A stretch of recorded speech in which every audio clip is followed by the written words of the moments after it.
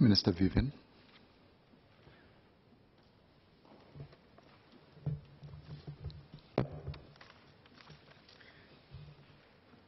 Mr. Chairman, on behalf of the Prime Geek in Government, Prime Minister Lee Hsien Loong, we have made significant strides in our use of the latest digital technologies. First, to generate new jobs. Second, to reskill our workers for these new jobs.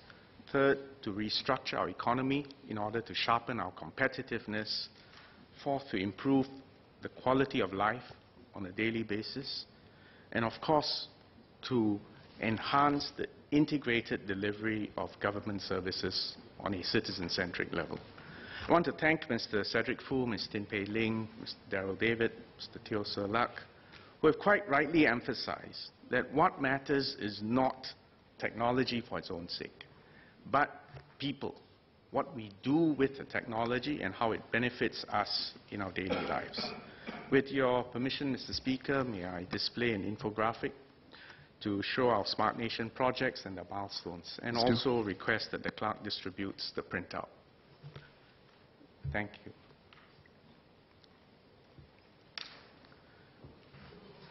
So let me start by focusing. No, that's why I'm distributing the printout, for the sake of our eyes. First, we have focused on increasing convenience in our daily lives. The MyInfo project allows you to open a bank account or apply for credit cards online and get approval almost instantly through carefully secured shared data. SingPass Mobile is an app that allows citizens to log into government services using biometric authentication instead of passwords. I'm glad to report that 200,000 people have used the system since we launched it 4 months ago. PayNow has seen 2.3 million registrations. And in fact, a lesser-known fact is that those of you who have linked your NRIC number to PayNow can receive your SG bonus, can receive your EduSave awards, and even more pertinent politically, can even receive your CPF lump sum payments quickly, almost instantly, instead of waiting for checks to arrive in the mail. The Moments of Life app helps parents to manage their early years. So far, 2,000 births have been electronically registered through a single auto-filled form. I forgot to check whether Ms. Tin Pei Ling used the app. Not yet. Well, next one. And this is part of our service delivery approach that Minister Chan Chun Sing described just now. After my appeal and Josephine's appeal, you should have the next one. Together, we believe that these improvements will allow all of us to save time, reduce transaction costs, and increase efficiency. Second, Smart Nation has also tried to facilitate a safer living environment. We are trialing a new personal alert button for the elderly to call for help, especially after a fall when they may be immobilized. This was brought home to me even more starkly recently when Minister Kaur described when he had his fall and he fractured his arm, the intense agony that immobilized him. And as you would have seen in his Facebook post yesterday, this is not unique to him. Many elderly people have faced emergencies at home, alone, immobilized, and they need to call for help. So this is one example, trying to make a difference at a direct personal level. Another example, drowning detection systems have helped our lifeguards keep community swimming pools safer. The NEA has installed 50,000 smart gravity traps to help monitor and to help destroy breeding sites for dengue-spreading Aedes mosquitoes. The My Responder app has helped to save the lives of at least 13 heart attack victims so far. But more important than the apps and the technology is the fact that this is an example where technology has enabled us to express our mutual care for one another. Third, our initiatives have helped make it easier to do business. We're continuing to provide more choice and better interoperability in e-payments. Last year, the SNDGG, the MES, and IMDA together launched the common SGQR standard. And NETS has rolled out 50,000 unified point-of-sale terminals across the country. These initiatives have helped merchants to offer greater convenience for consumers and reduce cash usage. In Smart Nation, we must always be data-driven, so I asked, and I've been informed that e-payment values have increased to more than 3 times that of ATM cash withdrawals. So we're moving in the right direction. NETS was also appointed to unify the e-payments landscape at hawker centers and coffee shops. And this will allow the consolidation of different e-payment methods and, more importantly, faster settlement for hawkers, so they receive their money the next day. More than 80,000 businesses have registered for PayNow Corporate since its launch last August. Like individuals, businesses can now send and receive payments instantly. The PayNow initiative has contributed to check usage falling to 20% of interbank transfer volumes. Again, making progress in the right direction. My Info Business allows up to 220,000 SMEs to open bank accounts and to apply for loans easily and quickly. IRAS has piloted direct submission of GST returns from businesses' accounting software, enabled by our national digital identity APIs, and will look to extend this to all GST-registered businesses. The network trade platform has reduced application time for trade permits. It used to take several days, now it takes 1 hour. This reduces the burden of administrative processes and enables our entrepreneurs to focus on growing their businesses instead of navigating red tape. Mr. Teo Serlak and Mr. Vikram Nair asked about our upcoming initiatives. We will continue to make our digital services more accessible, more integrated. We will enhance the SingPass mobile so that it can be used for secure logins to selected private sector applications as well. Security will, of course, remain our central preoccupation. And Minister Janil will address Sylvia Lim's questions on security, because without security at the core of our Smart Nation, many of these initiatives will be at risk. We will expand the slew of services under the Moments of Life to help citizens deal with all the significant turning points in our life: birth, school, marriage, even including end-of-life matters. And we will empower seniors to lead more active lives, and MOH will share more of this in their session. We will continue to enhance convenience in daily life. Parking.sg is already used by over 60% of car owners. And we want to make it even easier, not just to pay for parking, but to find that parking lot. And this year, GovTech, URA, and the MSO will be trialing the installation of smart sensors so that we can provide real-time availability of curbside parking lots to people who are looking for a lot. HDB is looking to create smarter towns so that we can optimize land, infrastructure, and utilities, and allow people to engage and form communities using these digital tools. This will make our heartlands more livable, more efficient, more sustainable, and safe. Businesses can look forward to more digital tools to increase connectivity, both within Singapore and beyond our borders. IMDA's new national e-invoicing standard will speed up corporate invoicing and payments. And those of you in business will know the velocity of cash flow is crucial in business. We are streamlining government transactions. The Minister for Finance mentioned a pilot portal to help up to 18,000 food service companies cut red tape in their license application. Anyone who's tried to open a restaurant would have known it takes many applications. We've tried to streamline all this. In the process, remove duplicate applications, reduce red tape, and to give approvals faster. And we hope to expand this effort to other industries in future. Our goal is to integrate all these services to help firms unlock new ways of connecting with consumers and other businesses and transacting with government. The SNDGG is not doing this on our own. We are not a ministry, but we view ourselves as a shared platform for the whole of government. The Digital Government Blueprint calls for government to be digital to the core by 2023. And many agencies have therefore implemented or are in the process of implementing new digital initiatives in order for us to achieve this. Let me give you another example.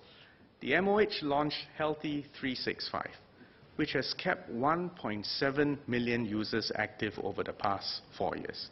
And many people have told me that they enjoy the National Steps Challenge, and I'm especially intrigued to see so many non-techie people wearing activity trackers. And it's not just because the HPB is giving it away free, but that combination of community and activity, and of course the usual Singapore pursuit of health points and discounts helps. But the point is, we have used technology to make a difference and to improve health on a daily basis. MCCY recently launched a central volunteer management system to deepen volunteer engagement and recruitment. 6 public agencies now use volunteer.sg to manage over 20,000 active volunteers, and MCCY will share more during their session. I've described a whole slew of existing and upcoming benefits to citizens from the Smart Nation. But I also agree with Ms. Tin Pei Ling that we must continue our citizen-centric focus and delivering services in an integrated way. Now, in the coming years, with the data generated from our expanding digital infrastructure, we can expect the services become more personalized, more tailor-made to the individual needs of citizens, and to be more responsive. When people shop online, when people engage online, especially with private sector, expectations are raised, and they expect government to also to be able to respond in such a personalized, responsive manner. One way which we're going to do this is also to make better use of artificial intelligence, which we believe will greatly improve our lives and our economy. Let me spend some time then to share with you what we're doing in this AI space. AI, artificial intelligence, and in particular deep machine learning, has revolutionized the scene in recent years. And AI has already begun to make an impact in our daily lives. You just stop to think about it. The voice assistants in your handphone, the language translations, the GPS optimization, the credit card fraud alerts, all these have benefited from advances in AI just within the last 2 years. I've mentioned just now, government has also been using AI for drowning detection in our swimming pools. We've also used it for SkillsFuture fraud detection and for local speech recognition. In fact, AI speech recognition is being used to augment the transcription of COS speeches this year. So it should make it more accurate. And even if you point out mistakes, you will help us improve the system. Mr. Cedric Fu asks how Smart Nation will keep us relevant. AI, data analytics, robotics, and automation are crucial ingredients for us to restructure our economy. We need to achieve a quantum leap in productivity by creating new engines of growth. And the government needs to upgrade our technology stack so that we can be more responsive to citizens' needs and to the demands of an increasingly competitive marketplace. We believe that Singapore has a good foundation for AI through a multi-agency effort led by SNDGG, MCI, and all our economic agencies. The National Research Foundation has set up AI Singapore to bring all relevant research institutions and AI startups together. GovTech will set up a Center of Excellence in Data Science and AI to help other agencies deploy these AI solutions and technologies. And finally, MCI is developing guidelines to encourage responsible and safe use of AI such as the Model AI Governance Framework, which Minister Iswaran announced recently. We need to double down on these efforts.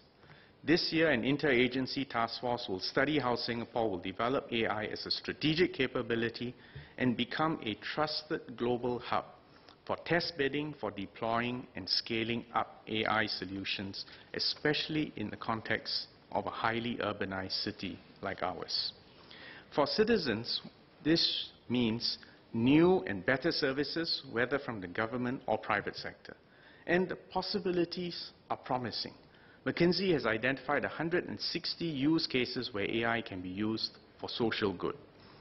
For example, AI can recommend content to students based on past successes and engagement with the material and detect student distress early. Basically what it means is, we talk about streams and subject banding. All that's still relevant.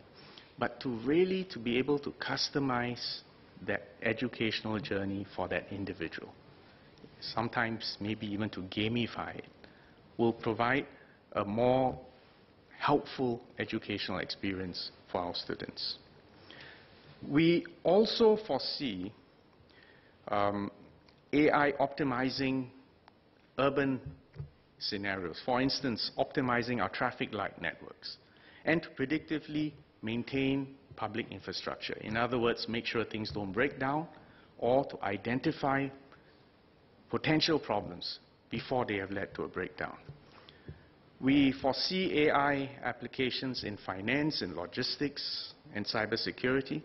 And in fact, there are already many local companies in these and other domains. So we hope, this is to answer Mr. Teo Serlak, we hope to co-create with these companies the development of these new AI solutions.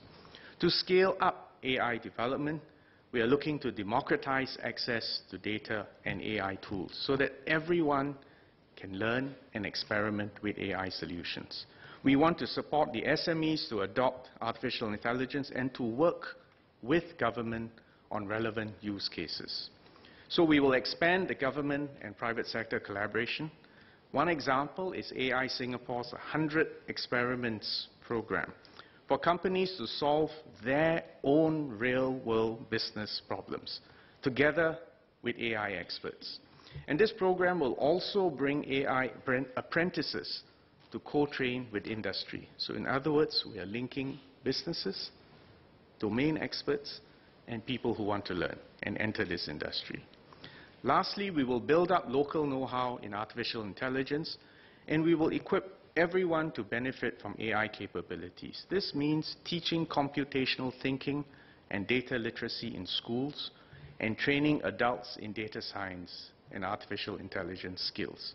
Now, before that sounds too scary, I want to say that we do not expect everyone to become an AI expert. But think of artificial intelligence in the future the same way which you think of word processing today. It is a general purpose technology, and we want our workforce to be able to use AI tools to participate meaningfully in a future AI-driven economy, to secure good jobs, improve productivity, and raise wages. So let me conclude by restating the obvious. Smart Nation is ultimately about improving lives and livelihoods. We've done reasonably well so far. Singapore won the City Award at the 2018 World Smart Cities Award in Barcelona, which testifies to the concrete benefits that Smart Nation brings to Singapore and the recognition which we have from the rest of the world. Still, we cannot be complacent because the pace of technological change is so unrelentingly quick. And government will continue to support our local firms in this mercurial environment through initiatives such as the Scale Up SG, the Enterprise Financing Scheme, and the SMEs Go Digital, which you heard about from Minister Heng in the budget speech. And I share Ms. Rahayu's concerns on digital readiness and inclusion, and SMS Janil will elaborate on the special inclusion initiatives that we will embark on to make sure that no citizen is left behind. But all these challenges, and all these disruptions also bring many opportunities for Singapore, especially a city-state, hardworking, disciplined, highly educated people.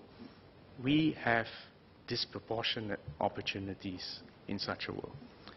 We call on citizens and businesses to journey with us, to fully exploit our comparative advantage, take advantage of the resources and the infrastructure that we have put in place, and to co-create solutions for the future. If we do this, Mr. Chairman, we can all reap the benefits of Smart Nation for years and decades to come.